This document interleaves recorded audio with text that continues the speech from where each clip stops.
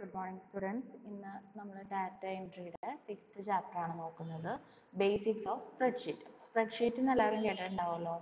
സ്പ്രെഡ്ഷീറ്റിൽ നമ്മൾ അറിയപ്പെടേണ്ടതായിട്ടുള്ള എന്തൊക്കെ കാര്യങ്ങളാണ് ഉള്ളത്. ഇൻട്രൊഡക്ഷനിൽ നമുക്ക് നോക്കാം. A spreadsheet is a large sheet having data and information arranged in rows and columns. അതായത് റോ വൈസിലും കോളം വൈസിലും ഡാറ്റാസിനെയും ഇൻഫോർമേഷനെയും നമ്മൾ ഒരു വലിയ ഷീറ്റ് ഓഫ് പേപ്പറിൽ അറേഞ്ച് ചെയ്തു രേഖപ്പെടുത്തുന്നു. അതിനെയാണ് സ്പ്രെഡ്ഷീറ്റ് എന്ന് പറയുന്നത്. It is A part of Microsoft office. അതായത് മൈക്രോസോഫ്റ്റ് ഓഫീസ് സ്യൂട്ടിൻ്റെ ഒരു ഭാഗമാണ് spreadsheet. Spreadsheet is quite useful in entering, editing, analyzing and storing data.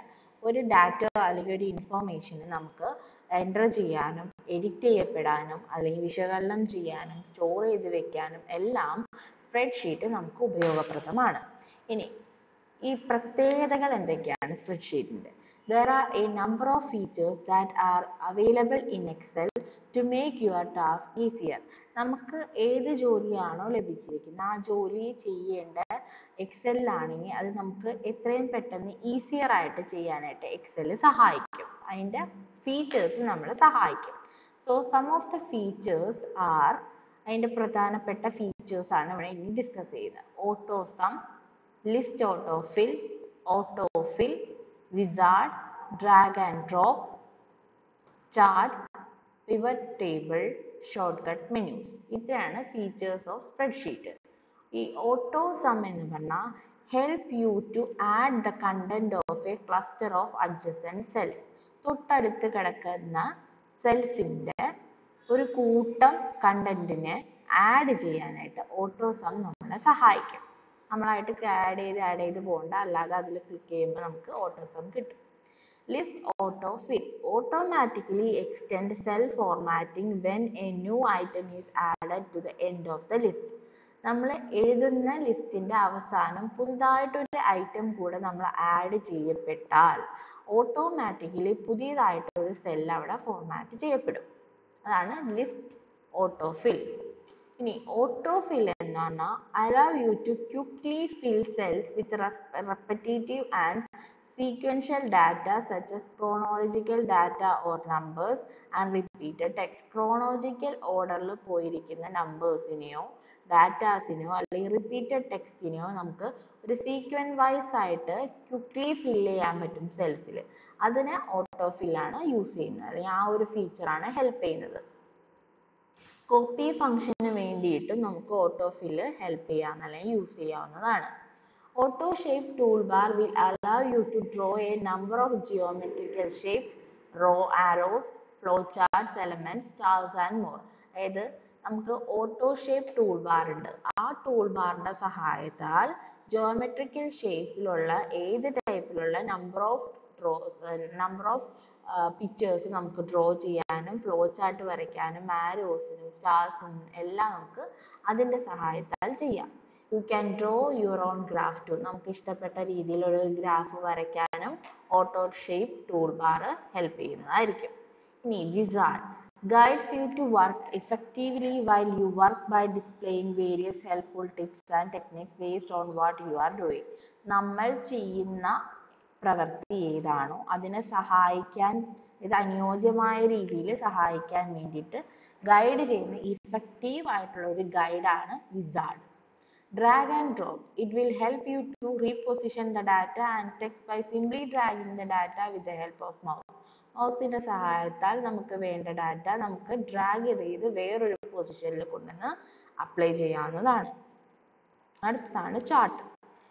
It will help you in presenting a graphical representation of your data in a form of pie diagram, bar diagram, line chart and more. അപ്പോൾ പലതരത്തിലുള്ള graphs ഒക്കെ നമ്മൾ പഠിച്ചിട്ടുണ്ടല്ലോ. Pi graph എന്ന് വെച്ചാൽ round ഷേപ്പിലുള്ളത്, lines use ചെയ്തിരുന്ന charts.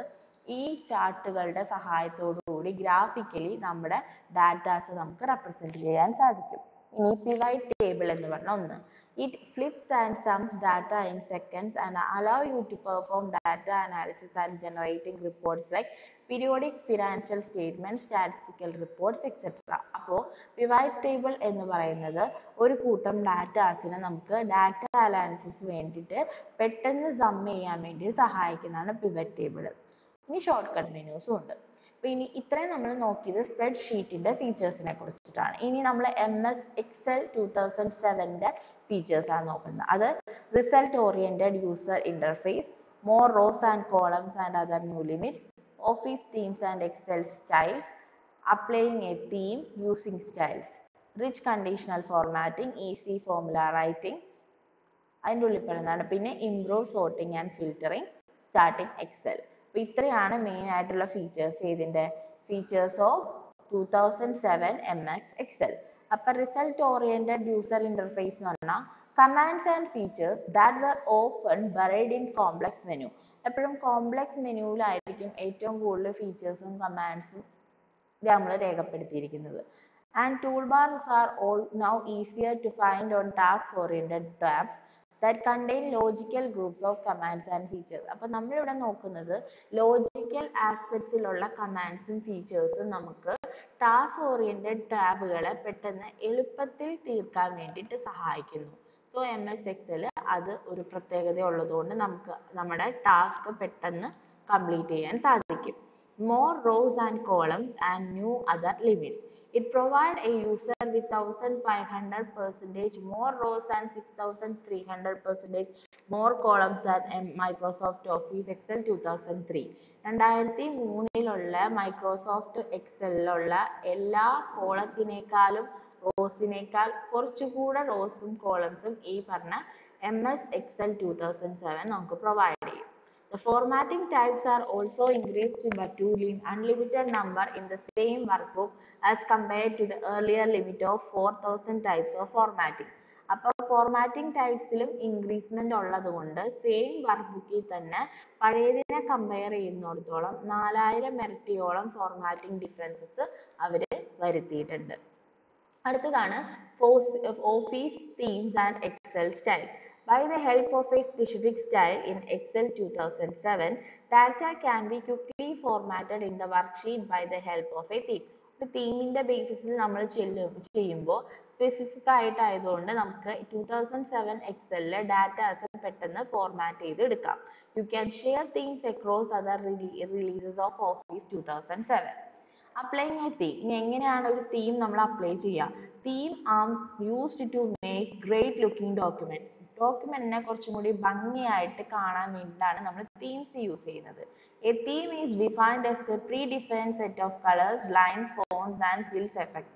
Already അതിൽ നിശ്ചയിക്കപ്പെട്ടിരിക്കുന്ന colours, ഇന്ന set of കളേഴ്സും ലൈൻസും ഫോൺസും ഒക്കെ ഫില്ല് ചെയ്യപ്പെട്ടിരിക്കുന്നതിനെയാണ് തീം എന്ന് പറയുന്നത്. ഇനി നമ്മൾ ഏത് ടൈപ്പ് ഓഫ് സ്റ്റൈൽ യൂസ് ചെയ്യും? A predefined theme based format is also called style. അതായത് തീം ബേസ്ഡ് ഉള്ള ഫോർമാറ്റിനെ പ്രീ ഡിഫൈൻ ചെയ്യപ്പെട്ടതാണെങ്കിൽ അതിനെയാണ് നമ്മൾ സ്റ്റൈൽസ് എന്ന് പറയാം. Styles can be customised to meet user specific requirement. യൂസേഴ്സിന്റെ റിക്വയർമെന്റിന് അനുയോജ്യമായ രീതിയിൽ നമുക്ക് സ്റ്റൈൽസ് മീറ്റ് ചെയ്യാം. ഇനി rich conditional formatting. It is easy to use and applying conditional ഓരോ കണ്ടീഷണൽ ഫോർമാറ്റ് യൂസ് ചെയ്യാൻ പറ്റുന്നത് വളരെ എളുപ്പമാണ്. അപ്പോൾ ഫോർമുല റൈറ്റിംഗ് അതിൽ ഉൾപ്പെട്ടതുള്ളതാണ്. റീസൈസബിൾ ഫോർമുല ബാർ ഉണ്ട്, function auto complete, structural references ഒക്കെ. അപ്പോൾ ഇമ്പോർട്ട് സോർട്ടിങ് ആൻഡ് ഫിൽറ്ററിങ്. അപ്പോൾ സ്റ്റാർട്ടിങ് എക്സൽ ഇതിൽ ഇത്രയും ടോപ്പിക്സിൽ നിങ്ങൾക്ക് ഏറ്റവും ഇമ്പോർട്ടൻ്റ് ആയിട്ടുള്ളത് സ്റ്റാർട്ടിങ് എക്സൽ മുതലേ ഉള്ളൂ. അപ്പോൾ അത് നോക്കിയാൽ മതി. എങ്ങനെയാണ് ഒരു എക്സൽ സ്റ്റാർട്ട് ചെയ്യുക? Click on with the help of mouse the start button. Start ബട്ടണിൽ പോയി ക്ലിക്ക് ചെയ്യുക. ടാസ്ക് ബാറിന്റെ ബോട്ടം ലെഫ്റ്റ് കോർണറിൽ സ്ക്രീനിൽ കാണപ്പെടും. ആ പ്രോഗ്രാംസിൽ സെലക്ട് ചെയ്യുക. പ്രോഗ്രാം മെനു ഓപ്പൺ ചെയ്യുമ്പോൾ മൈക്രോസോഫ്റ്റ് ഓഫീസ് കാണും. ആ പ്രോഗ്രാം എടുക്കുക. അപ്പോൾ അതിൽ എക്സൽ കാണും. എക്സൽ ഓപ്പൺ ചെയ്ത് കഴിയുമ്പോൾ അതിൽ പ്രോഗ്രാംസ് ഉണ്ടാവും. ആ കമന്റിൽ മെനു ബാർ ശ്രദ്ധിച്ചു കഴിഞ്ഞാൽ മെനു ബാറിന്റെ സഹായത്തോടു കൂടി നമുക്ക് എന്താ ചെയ്യുന്നതെന്ന് വെച്ചാൽ എക്സലിൽ ചെയ്ത് തീർക്കാം. അതിനുശേഷം എല്ലാ എക്സലിലും എല്ലാം ഓപ്പൺ ചെയ്ത് വർക്കൗട്ട് ചെയ്ത് കഴിഞ്ഞാൽ ഓക്കെ ബട്ടൺ അടിക്കുക. എന്നിട്ട് MS Excel സ്റ്റാർട്ട് ചെയ്യുക. ഇത്രയാണ് മെയിൻ ആയിട്ട് സ്പ്രെഡ്ഷീറ്റ്. ഈ 6th ചാപ്റ്റർ നിങ്ങൾക്ക് നോക്കാനുള്ളൂ. ചെറിയ ചാപ്റ്ററാണ്.